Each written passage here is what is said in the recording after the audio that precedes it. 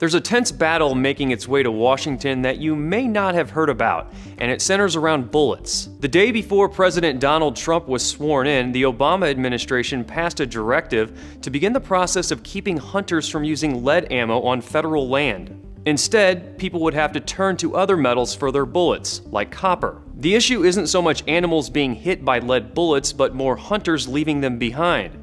Animal scavenging can end up eating lead fragments. In January, WNEP broke a story of a bald eagle that died from lead poisoning. Veterinarians found a metal fragment in its system and believe it might have ingested part of a lead bullet. Lead poisoning isn't a new risk for animals, and some hunters have had to find alternative rounds for decades.